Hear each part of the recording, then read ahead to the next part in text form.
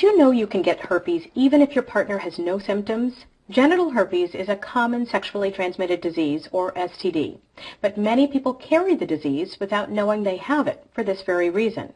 About 1 out of 6 Americans aged 14 to 49 has genital herpes, and most of those infected are unaware they've caught the disease because they initially experience no symptoms or have mild symptoms they attribute to other causes. That's why it's so important to educate yourself about the virus and its behavior.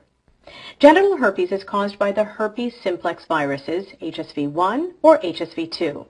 A herpes outbreak manifests as painful blisters around the mouth or genitals.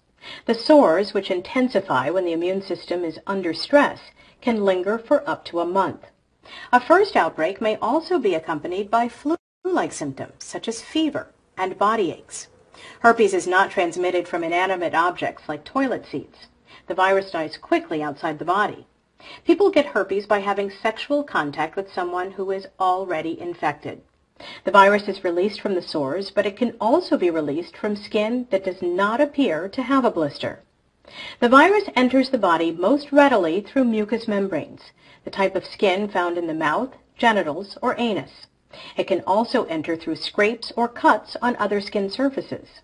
Herpes can be dangerous for pregnant women and their babies. If passed on to the baby during delivery, the virus can cause a fatal infection. Doctors generally prescribe antiviral drugs during the last weeks of pregnancy to prevent an outbreak. There is no cure for herpes, but antiviral medications can prevent or shorten outbreaks and reduce the chance of transmission.